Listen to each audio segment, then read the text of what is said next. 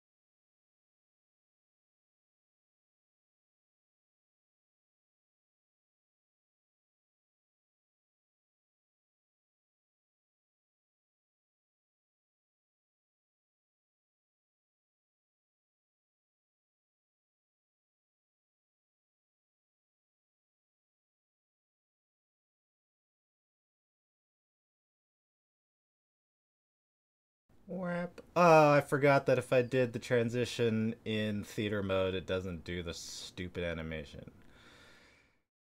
That's disappointing. Oh well. Hello and welcome to yet another installment of some sort of talk show. I am Tyler, and joining me today is Evenstar. Oh, Yay! Um, as you can tell, I've had my coffee, so somewhere around the 30-minute mark, I'm gonna start to lose English and stutter a lot. Keep an eye out on the timer. So, last week we did the Cyclops, or at least we tried to do the Cyclops. Even did an actual Cyclopes in the sense that he did two. It's the plural. And I did a fragment of one. um, which then, going through the alphabet, we come to the next creature in the monster manual, the Darkmantle. For those of you who are not aware, we are doing what I'm calling a road trip through the monster manual, the D&D monster manual, as published by the Wizards of the Coast, 5th edition. So a lot of you might be like, but wait, there's like all these other things in there. Yeah, we're not doing like the extra books. And every once in a while, we might forget that there's a beast that's like interesting to do. That's not just like, that's just a dog. But we try. So we're doing. And this week, Darkmantle. As noted. Oh wait, I actually have a graphic for this. Hold up. Today's feature. Bam. That's the gross thing. That's one depiction of the gross thing that we're doing today. It is also depicted upside down and splatted against the roof as a stalactite.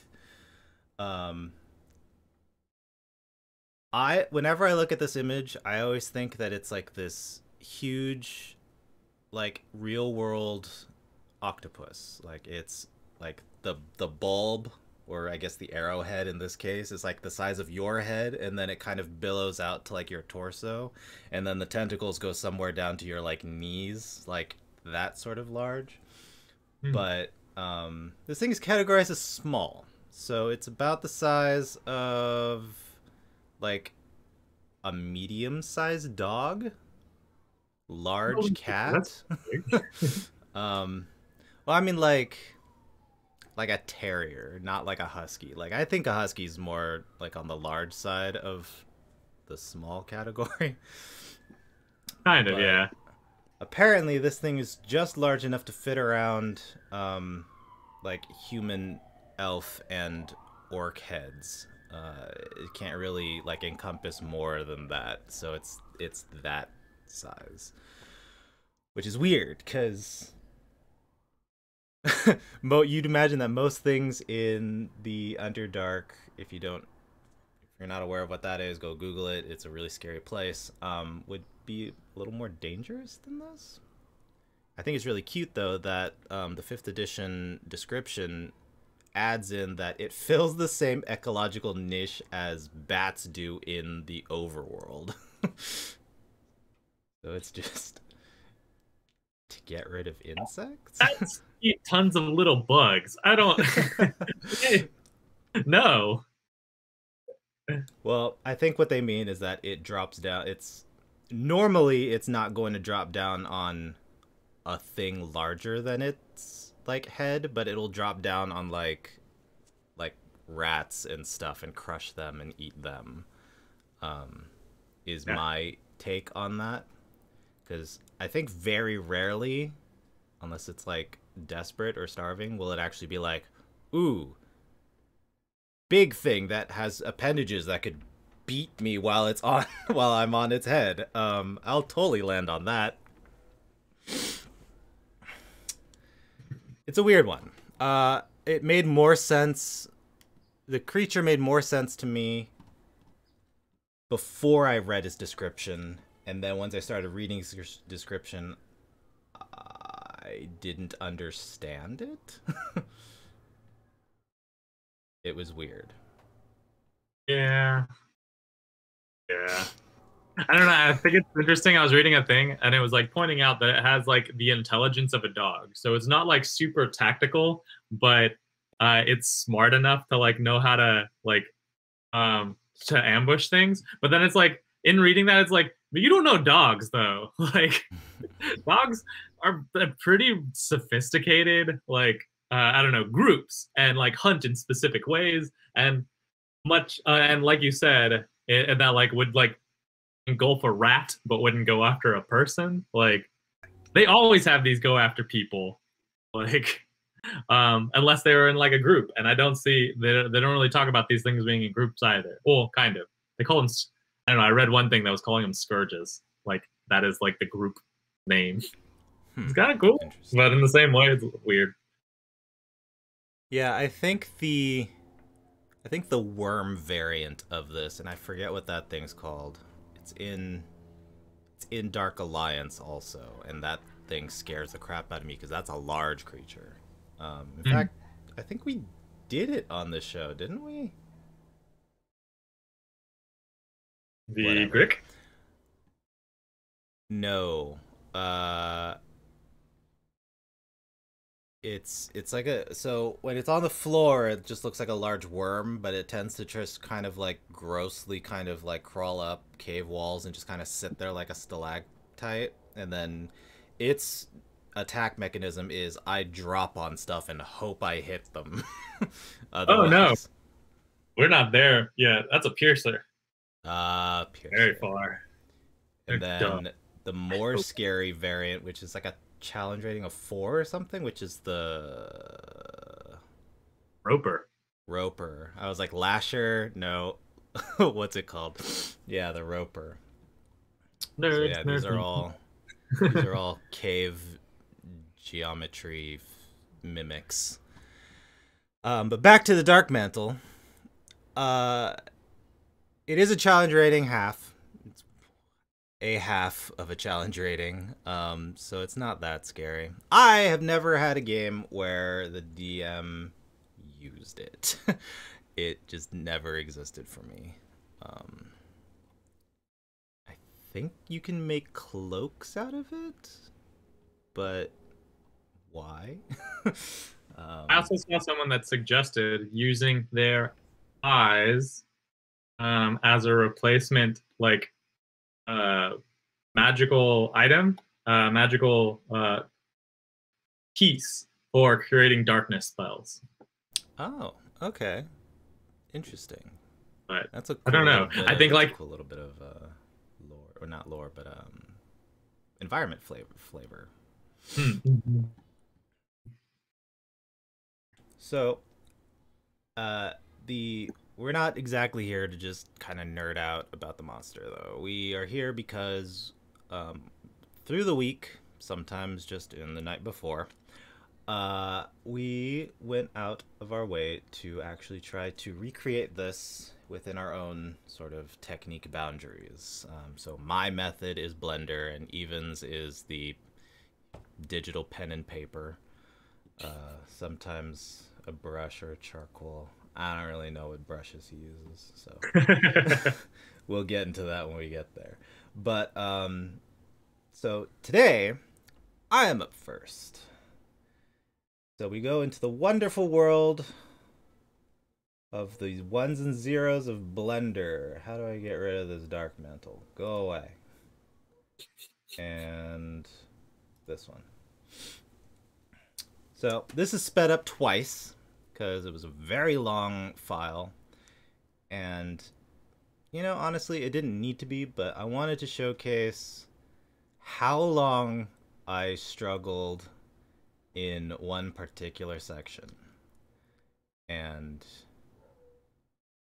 usually, whenever I struggle in Blender, it's because I had to interact in some manner with simulation.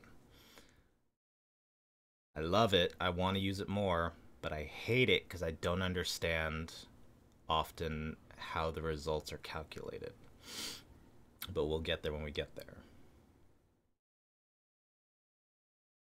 So, step one, we got to get the basic shape. It's freaking The freaking cephalopod looking thing. So we gotta start getting our nice little umbrella our umbrella structure down.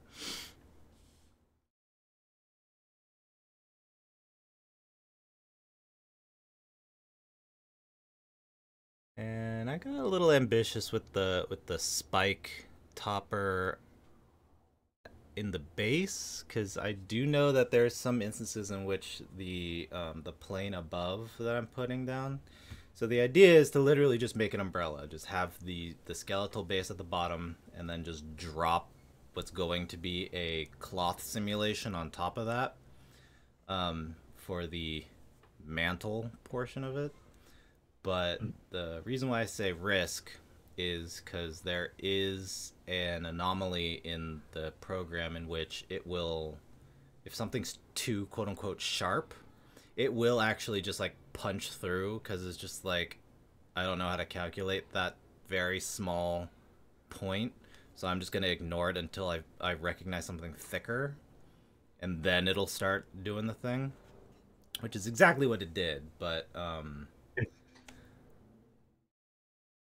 then there was kind of this other sort of issue.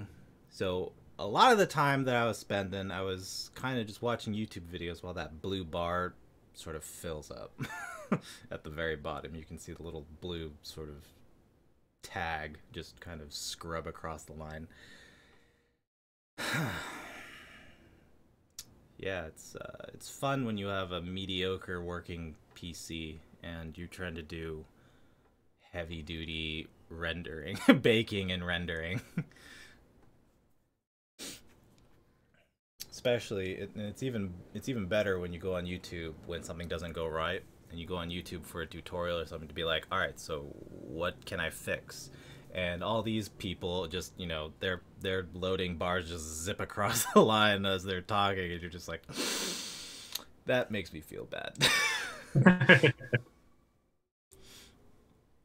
Yeah, it's kind of very much sad when it is just like, when you realize like, oh, I just have crappy technology. Really, is money the only thing that's gonna help? So I mean, you kind of get the idea, and Yeah. I think it looks good, but, and if I was a weaker man, I would have just left it at this point or at that point. I don't know where it is at that point. There it goes. But I keep having this concept that I need to clean that up, especially if I'm gonna try to like pose some of those tentacles later. Because if you don't clean up that tablecloth, is what I'm gonna refer to it as from here on out.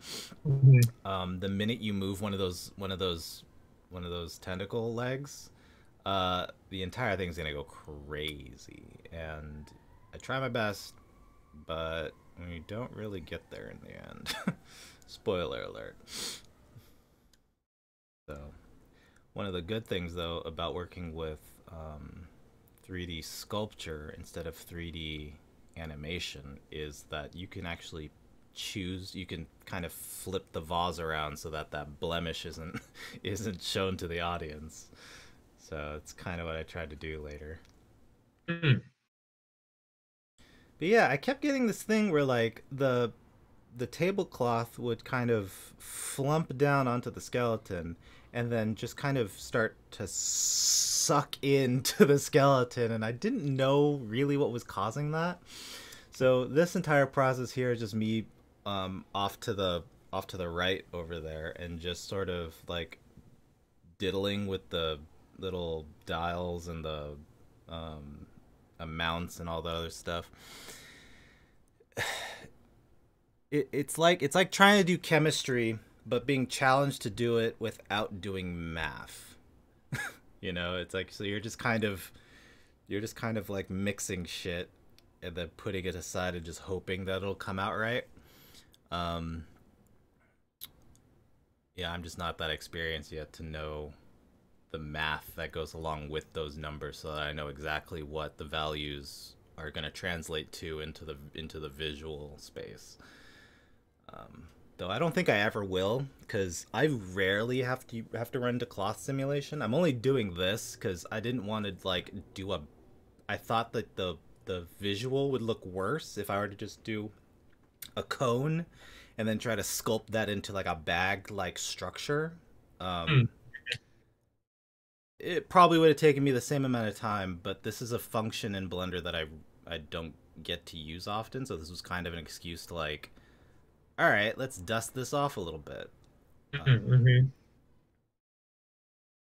Because every once in a while, I whenever I delete that plane and go up into the object or into add, yeah, up into add mesh, and then I'd have to scroll past the cone, or to just kind of like browse what other options I had to like what could be a better tablecloth. Um, that cone, man, it looks so tempting because that's just what the Darkmantle is if you just kind of hold it by the tip of its head and you just let it dangle. But I was adamant, stuck with it. I have a theory that the tablecloth keeps like flumping down and then sucking into the skeleton because it is just a plane. There's no real thickness to it. There are some people that will add a thickness to their plane just so that there's more geometry Hmm. to add for this. So it's taking forever right now because I added I added a subdivision surface, so that just kind of inherently gives it more faces to work with. And on top of that, it's also subdivided 7 times. So, or beneath that, it's subdivided 7 times. So, it's 7 subdivisions, and then it has a subdivision surface further decimating that down. So it's a lot of data, and that's kind of the risk that I run on my computer, and what's caused me to crash multiple times in the past, especially with hair simulation. Because again, it's just you're adding a lot of data to a scene that my graphics card can only handle so much of. So whenever the loading bar would take exponentially longer, I would get super stressed out and suddenly the YouTube video that I would watch during that waiting period would just sort of fade away into white noise, and I'd just be dead set on the on the loading thing, just be like, don't crash, don't crash, don't crash. Because at this point, I don't know if you've realized, but I've been going for about an hour 20 or something at this point, and I haven't saved once. Oh no. Ooh. I hate where this is going. Why do you do that to yourself? Well, to be fair, once I mess around with this armature for a little bit, it's probably too fast to see, but my cursor does zip up to the file tab real quick, and because of the way OBS captures a window, it won't act. It's really cool because it won't actually show that drop down thing. So all those files, so I can have little secret future project files in there, like hidden and kept safe. But yeah, it does zip up there because I am like, I've been working on this for an hour and 20 minutes. I need to save, especially after it succeeded in not crashing after all those little tablecloth falls. So I mean, it adds a little bit of danger, but it's unnecessary as hell. Um, and so then we come to um, minor detail, but frustrating moment number 2, in which once I figure out that I can rotate this thing if I get rid of the linking bone, um, once I start rotating it around, the closest 3 bones to the epicenter just start to roll ever so slightly, and I can't stop that. But I also don't know why they roll. There's nothing there that tells them to do it, but they do it. So you see me kind of run through real quick, just kind of resetting their roll ratios. It doesn't really work out very well, and usually the reason why I want to fix that roll is because it affects their XY coordinates. So when I select a bone, I hit the R button on my keyboard to rotate, and then I hit the X or Y to just like default it to that axis, and it won't go anywhere else. It goes in the direction that I imagine it will go instead of like some awkward like diagonal because its axis is off. Now we get into some posing, just so that I can get more of a satisfaction out of my own eyeballs to keep working on this thing. Now we add some eyeballs. So we're getting toward the end here. Once the eyeballs start coming in, we're getting there. I'm actually really happy with how this turned out, despite all the mess that we just witnessed going through here. Once the eyeballs come in, I always get super excited because I'm just like, yes, this is where it all starts to come together, and I'm really surprised that it sort of came together. That bit of alchemy that happens in art is really quite lovely. This last couple of moments. I had a brain fart. Sorry, real quick. I had a brain fart here because I haven't had to do this in a long time. This is a thing called opposite, or it's just the normals are. It's what's called normals. The blue is supposed to be the exterior, and the red is supposed to be an interior. So theoretically, everything on the top of this creature is supposed to be blue. I didn't really care that the mesh in between is red at this point because I knew I wasn't going to mess with anything. But it determines that when I use that inflate brush that I'm using right now, that's what determines if it inflates outward or if it depresses inward, if that makes sense. So okay. Yeah, so I had to flip those real quick because the normals were what's called flipped. They're just the opposite. I'm sorry, but I interrupted you for something. I don't know. Hear what I was saying. Oh, that's what I was saying. Is that there's like a difficult part for artists, and it depends on like the person. It changes here and there, but there's like a part where like a lot of people are happy once you get to it, like just that that point where it starts to look the way that you want it to look, or looks like the thing, like, and it's just moving past. And then that's a lot of where amateurs give up, like myself included. I'm just like, I'm good. It looks like how it should look. This gets the idea across. And then like a lot of professionals know how to push it further into that area of like refining it to, so it's more than just getting the idea. It's like you're now really making it. But I always think that's kind of a neat sort of thing. Oh, sad face.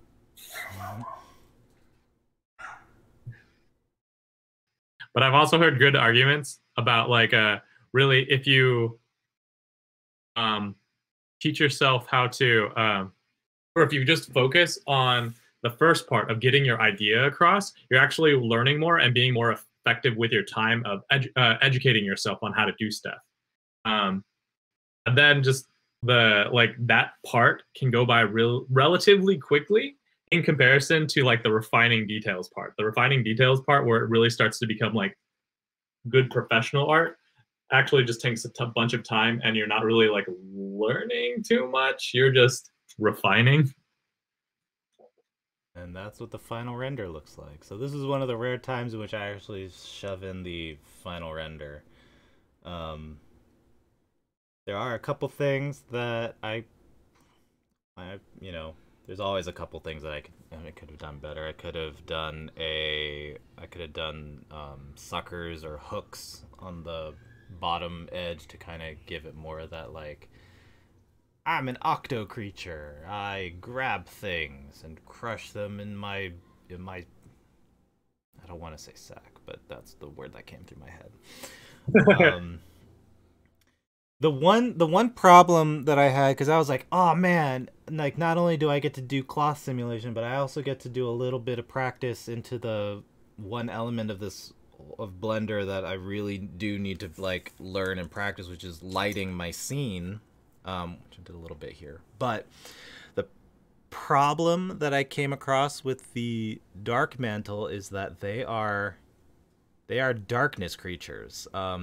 If their already dark environment isn't dark enough, they have an ability to make stuff darker. So, as far as a visual medium goes, it's like the most frustrating thing to do because it's like, well, I could take more detail away, but then what am I presenting? So it's like I could have been like the least amount of work that I could have done here was have done a smoke simulation and just said if you squint very hard you can kind of see the outline of the dark mantle in that cloud, and there wouldn't have been a dark mantle in that cloud. But I was just like, nah, that's too meta, and B, at least on my end I kind of got a little glimpse as to what you did, and That's exactly what I did. well, yeah, but on your end it's more acceptable because there is still more to view. Whereas if I were to have done it, it's just smoke over a monkey head. Yeah, so that's my dark mantle. I'm still not that happy with the webbing in between, but there's only so much that I could do there, as you saw for the first like 14 minutes of my video. And then as far as the monkey head goes, it was more of an expression practice where it was like I was trying to get kind of like that unfortunate dude in a horror adventure thing where he's like everyone else in the adventuring party kind of turns around and then they kind of look at the guy and the guy goes like what before like the bug or whatever like makes his upper torso disappear. Oh, you know what I could have done? I could have put like the top half of a torch or something in front of the monkey head. That would have been cool. Damn. Oh well. So yes, that is my attempt at the recreation of the Darkmantle. Gotta say, the most interesting feature on a Darkmantle really is like the eyes that are all around the head, the crown of it, which is like, I'm glad that we can see those in yours. I am too. I don't know if it was too fast, or if it was even noticed at all, but the default thing is kind of this matte sort of color. But what I like to do for eyes especially is to kind of go down and give them an emission ratio so that they actually do kind of glow a little bit. It's what I did for the Cyclops eye to a certain extent also.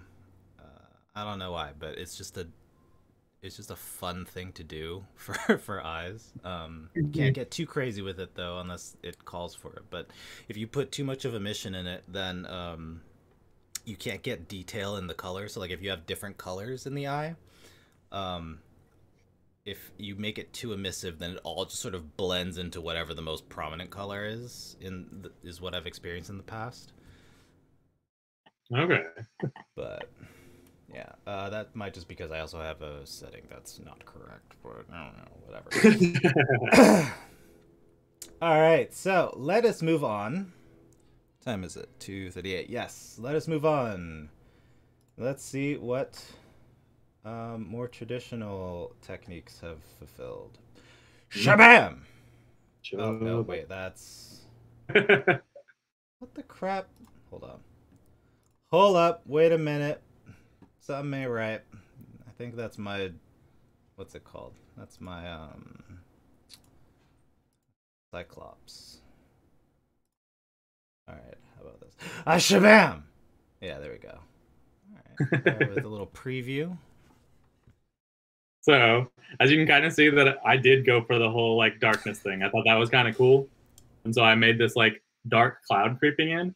And what's kind of cool, like mechanics wise is that I think like the fact that it makes a dark cloud is something that it doesn't even realize what it visually looks like. And they kind of talk about how it has vestigial eyes that like can sense light and dark, but it doesn't really sense much more than that, or doesn't really see so much. But like its cloud of darkness probably is more of an aura of nullified dark vision, because that's really what it does. And since it's supposed to be in the Underdark with things that can see dark vision, it just makes it. It's like, I think it thinks that it's in a cloaking device thing, but like to people that actually see, and like things that actually see outside of caves get to see like the inky blackness that's like that comes out. It's kind of cool. I have this like idea of like there's I made a dwarf-ish kind of thing. That's like their lantern, which I'll end up making a little bit brighter, is like getting snuffed out by the darkness as this thing is going to like creep out and like snatch on them. But you kind of see that it's like, I don't know, it's choppy-ish. I switched over, or I was trying this time to switch over from Autodesk Sketchbook is what I usually use into Procreate. And Adobe Procreate, I mean, it's good. A lot of people use it. I'm just not very familiar with it. So like I spent like a good like hour and a half altering the brushes just so I can get a brush that I feel comfortable with. And I'm still not very happy with the brush, but it's working. Like it still feels like my style kind of. And that like I don't know, soft pencil, charcoaly kind of mode. But then the other thing that's kind of weird about this, or why I switched over, is because when I was recording things on a sketchbook, like it recorded the negative, like the empty space, like the non-canvas area of my iPad, which was really weird. And then anytime I zoomed in, it would record the zooming in, and I didn't really want that. And on Procreate, it doesn't record that negative space, nor does it record any of the zoom. It is just like the design. So I thought that would be helpful for like ease of exporting things, so that I wouldn't have to like touch it up so much in like iMovie and stuff, or other programs, so I can clip off the extra area so that I could easily post it here, but also on my Instagram. When you set out to draw a picture, but end up learning technology, learning some so much stuff. And so like it took a lot of my energy out of me. Once I get to like this point, I'm like, is a dwarf. It has like bits, arms are connected, maybe. What is it wearing? Black. Something. Do I give it a backpack? Well, screw that. Like, so I'm like, I get kind of done. That's very gorilla. But it's funny. Ratios. Yeah, I was trying to go for the like grab a dagger, find your hat back, but like I was lazy. Didn't want to look up a resource. Yeah, at the beginning I was gonna say that you made your Darkmantle friggin' huge, and then you're like, it's a dwarf. And I was like, all right, that's better, but that's still a large dark. That's still, by categories, that's still a large Darkmantle. Yeah. But I think that's how big they should be. Like whenever I see their picture, it's like that's kind of how they should be. Like they should be able to just like cat sack a dwarf and maybe like engulf the head of a human, and also have room for its tentacles to be like, stay away from my meal. Yeah. This is the mini boss version. It's the biggest one, the alpha. It's the one that actually has a name instead of just Darkmantle number 765. Yeah. Right. I don't know. It's funny. I saw somebody came up with like tiny dark mantles. I forgot what they recalled them, but as like so they could be familiars and stuff. I'm like, oh, that's cute. Yeah. Like, I mean, if a bat can be a familiar, why wouldn't a dark mantle if they fill the same like niche? Especially if they're not the wild, crazy ones, but like the wild and crazy guys. But that's mine. I don't know. Something that was like kind of weird too is that when it exported, its frame rate that it records things at is so much quicker than Sketchbook. So like I did still have to go into iMovie and then slow it down, which made it choppy because it doesn't have like smooth motions of recording. So I need to do more experimenting technology wise. Drawing wise, I had fun with the shadow area. I hated the dwarf, but the shadows was fun to play with. So there's two things that I kind of want to just like throw out there real quick, and that's despite what I said, so like what I said earlier, just kind of doubling down in the sense that if I were to do the same thing in Blender, like you saw that my world environment was already super dark. So that's kind of why I said that if I were to do the same thing, I would be presenting nothing, which in and of itself is kind of, it would be interesting as an art piece, but for the purpose of why I was doing it, I would be presenting nothing. Whereas in a video game, it'd be kind of like, ooh, like, I don't understand. It's just a monkey, and it's like if you look a little closer, it's like, whoa, there, you know, there it is in the background. Whereas it works for yours because you actually do have that contrast of like the world is this, you know, is the parchment paper sort of thing, and then you're allowed to kind of bring in this inky darkness, and then just kind of make the details sort of hidden inside of that inside of that darkness. So, the ink cloud, darkness, like it works in this medium. I definitely did use, even though on my bottom right you can see that there's like my color swashes. Like I did choose my darkest dark one, and then I dropped it down just a little bit more to make the background dark. So this is technically 4 tones in here, plus all the variety of like erasing and like going a little bit harder in some areas. All right. But yeah, it would like you would definitely, you couldn't get away with just like one black. That would no good, or at least for this. And then the other thing, yeah, which like is funny. Go. Talking about like presenting just black. I think I want to say it's AD&D, but the monster manual for like AD&D, it is such a treat when you get to the invisible stalker. I love it.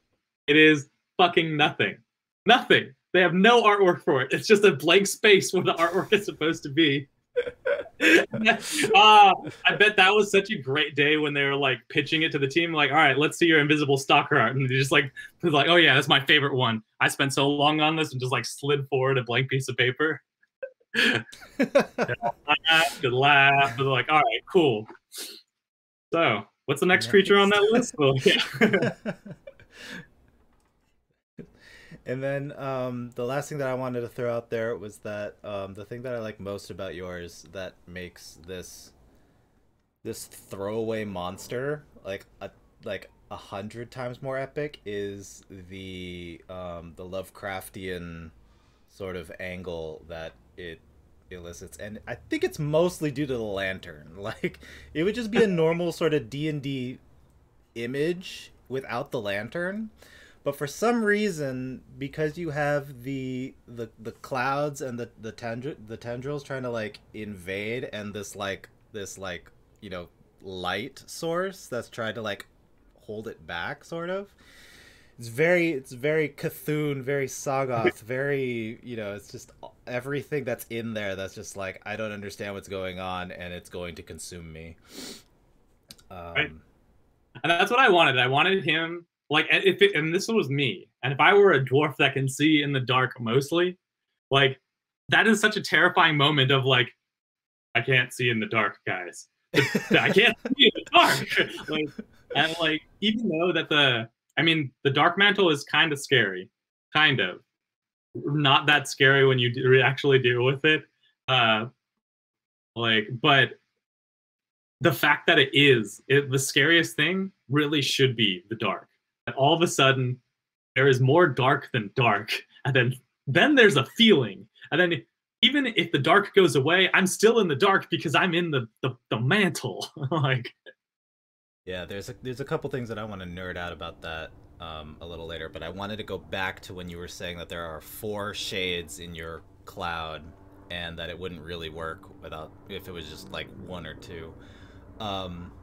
I would probably say the same sort of thing. I would apply the same thing in mine if I were to try to attempt that same sort of thing. Like, except I wouldn't try to do like a black, like the world, or like a dark, like a super dark gray. I'd probably do like a lighter gray, just to try to get some contrast in there. Because, I mean, I'm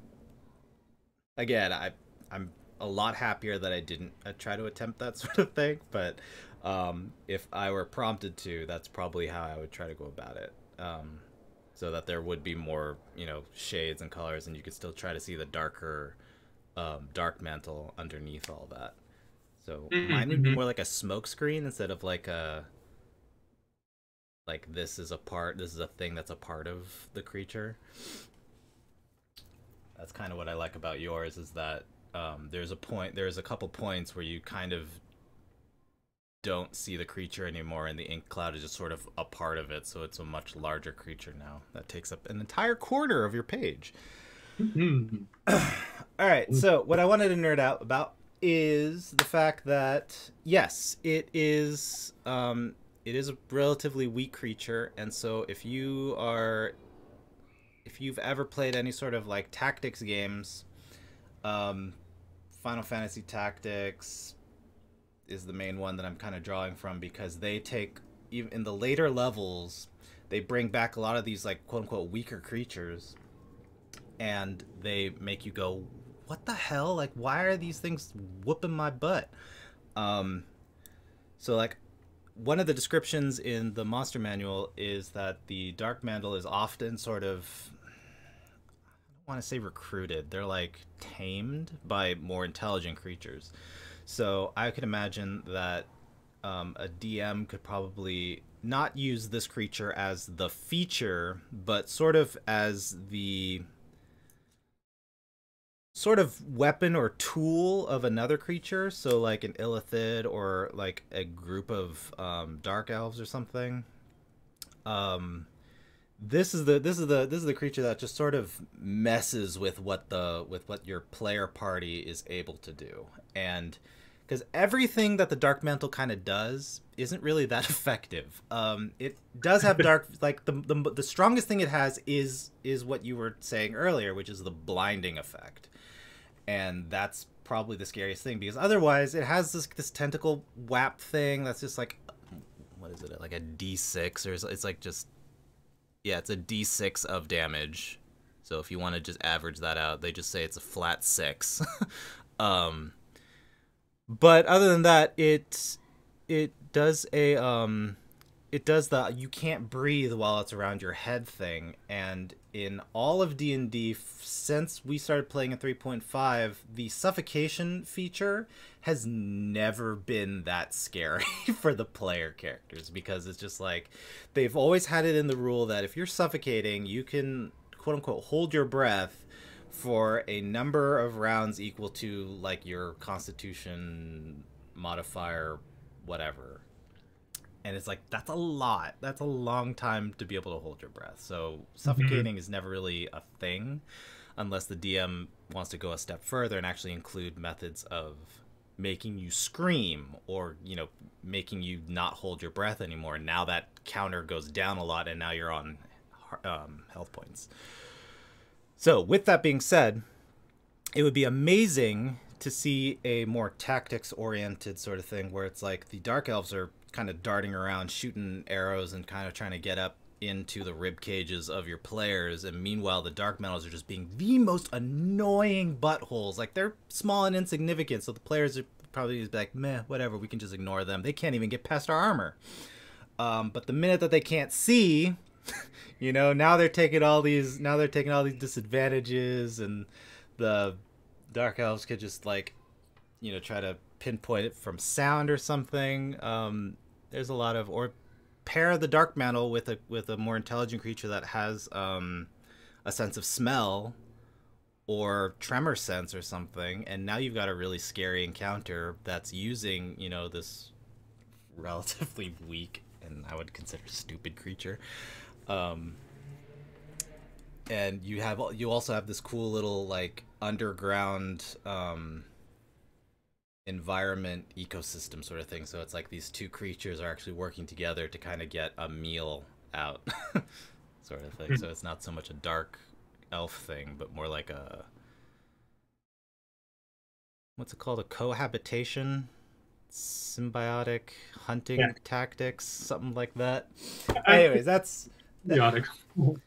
that's my 2 cents about how I would look at the Darkmantle, because again, the Underdark is supposed to be like this, to a game standpoint, it's supposed to be like this high level area, because like everything in there is like supposed to be able to kill you in some way, whereas the Darkmantle exists down there, but it does so much of nothing. It's just like, all right, I mean, unless I'm a part of that one campaign in which I was tied up and my armor is gone and I don't have my component pouch for spells and stuff, then that could be kind of scary, because now it's just pure dexterity for defense, and the Darkmantle is just on my head.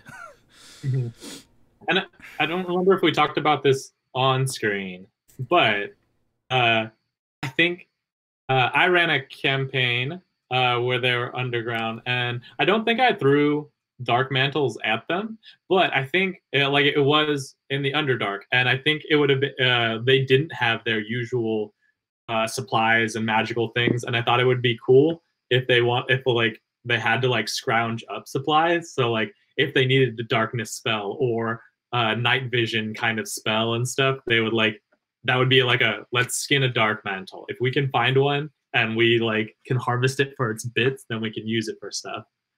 And like it'd be kind of cool if you could preserve those elements of it, of just like, oh yeah, like it can give you limited flight for a little bit, or it could you could like push the sack for a second to release darkness so that you could escape for a moment. Like I think there's like a lot of neat things. Yeah. Correct. Yeah, like in the same way that like I think it feels very animal like, and like low level animal of like this isn't an issue, but at the same time, like dogs you don't think are an issue, but when it's coupled with like, okay, we'll stick the attack dogs in them, and once they're like worried about the attack dogs biting their legs, that's when we'll start shooting people. like and this is exactly that scenario of like, I think if I were to be really mean and set up an area, I'd have like shin level like guillotine like things or spikes on the floor, so that like the dark mantles know that they just start attack stuff, and then things just start whacking them in the legs. And so once it falls, and they're like, hey, it's cool. Like, and I think that would be a shitty scenario. As you were starting that thought, I was thinking in my head that it would be cool if your characters are kind of stuck in the underground for an extended period of time, like in that campaign, for example. Like they're not really on a time clock, right? Not in that one, no. So if they have a lot of downtime, they could just start like collecting dark mantles that might try to harass them, just like in like a gross bone cage or something. And then if they have downtime, they're intelligent creatures, so according to the description, they could train them to be guardians and stuff, so they could just eventually have just this like cage of dark mantles that they just like throw at their enemies as like smoke screens. So it's just like dark mantle, and they're just like just and then just like, okay, run away. It would be good seeing that like it's made to combat underground or like Underdark denizen. So like in this scenario of like, Drow, well, how do you like being blind down here, bitch? Yeah, if I had a campaign that totally just threw like legions of drow at my players, I'd totally give them the option to just have a basket of dark mantle. Like they don't even have to be trained. Like if you just have a basket of dark mantle and you take one and you throw it, like they're gonna like, they're at they are monstrosities, but they are still relatively animalistic. So they would panic and they would just ink. Well, dark aura. They would darkness. And that would be an amazing. I would totally think of that as a player too. I'd be like, DM, can I fashion a bag that would hold maybe 3 of these things. The hardest thing, though, would be finding them. Like, they would try to harass you, and then you'd have to try to tell your party, don't one-shot them. Well, I think one of the worst things HP. is that everybody, like, tries to, like, when they attack, and they're like, it's got my head. I'm like, all right. And this happens, like, the couple times that I've fought them, too. Like, the DM didn't handle it well, in my opinion. But they did it like, it's got your head engulfed. So, like, I was like, well, I slipped my dagger up, and then I cut it off. And they're like, well, make the attack roll. It's like, it's right here. That is. They do such a bad job of explaining why that's a complicated thing, like wrestling with something and doing it safely so you don't cut yourself in the face. But, like, it is like it's on me. Well, it's the size of a dog. I wrestle it into place and we stuff it in the barrel. Like, if I was DMing that, if I was DMing that situation, I'd be like, well, I mean, it does have like tendrils that is trying to keep your limbs away from it. So there is a little bit of resistance. Like, it's not going to be a disadvantage necessarily because you know where it is. You're not trying to attack something else, but you still gotta try to get rid of its dexterity defense. Yeah. Yeah, so that was the Darkmantle. Some good ideas for the players and the DMs, some good attempts. You were saying that you were so disappointed in this thing, and I thought I did a pretty damn good job, and you still managed to do something 2 times better than what I ended up doing. What I was mad at was technology. That I switched over to a different system. I spent an hour and a half playing with brushes, and I could I'm gonna Google this later. I need to find out if they're like, all I need a pressure sensitivity that matches the way that I work. Because I want it to be small when I do super light pressure, and I want it to be larger when I like tilt it sideways. And I want to still be able to like, I want to be like, I don't know. It was really weird where I was like doing like super light marks and it like did no marks at all. But then I'd barely start to put pressure and all of a sudden it'd do like a dark mark. So like, it was just screwing around with settings just so I could have something that felt like a pencil. And then like once it exported, it just didn't, it exported it like, I think it was only 2 minutes, and I spent like an hour and a half working on it. I was like, oh, now I need to slow this down? Great. Copy. Great. Why'd I even do this? And now, so I need to check the settings to see if I can change the rate that it records at. Like maybe I just need to get an external recording thing, but I don't know. It seems more work than it's worth, but to change. But I know a bunch of benefits on why Procreate is a good program. So I need to just like rip the Band-Aid off, cope with it. At the very least, it's beneficial to be aware of multiple programs. So just in case if one situation demands you use this one, it's like, okay. Instead of like, I've never used it before. All right. Yeah. And I allow my students, when I teach them, for the most part, to use whatever program that they want when we come to certain projects. And a lot of them do use Procreate. And I don't want to be like, oh yeah, I have no clue about that. Have fun. Like, that doesn't sound like a good teacher in my mind. So some experience helpful. All right. So that does it for the Darkmantle. Moving on through, unless there is raucous upcry from mostly even. Oh, burps. The next stop is the Death Knight. Oh, I forgot about the Death Dog. Do we want to do the Death Dog? We could do the Death Dog. Can I put forward a Death Knight with the Death Dog? I mean, that's like extra work for you a little bit more than it is for me, but we'll see. I kind of have an idea in my head that it's like I don't have anything in my head for like a dog, like in particular, where that I'm like, yes, this can be its own thing. But in the same way that like a Death Knight, Like, and I don't know the history on this one, but this specific Death Knight art is used a lot, and so I think this is like a very particular reference. Yeah. But other than that, it's just like it's an undead knight. Like that's basic. Same with a dog with an extra head. In Yeah, my mind, I want to say that this, not this artwork, like it was maybe like a different angle or something, but this style, this depiction was in 3.5, I think. Like he might have had a different, slightly different helmet, but I remember it being very buckety. yeah. No, And I've seen like 3 or 4 of the same like outfit, like different artist hands, different like scenes. Like I don't know what's special about this dude, and maybe we'll you know, find out, and I'll love it it. might be a very specific Death Knight. Like he might actually have a name that he's just like, yeah, he's because of the nature of Death Knight, he just keeps coming back. Like there has been no players that have been able to satiate why he became a Death Knight, so he just keeps coming back. If you don't know what we're talking about, Google D&D Death Knight and you'll find out why they're really annoying. um, so yeah, Death Knight plus Death Dog. Is it called a Death Dog? Might call it Dread Dog, something with a D. DD. Dread Dog. Death. No way, that's wrong. Hellhound.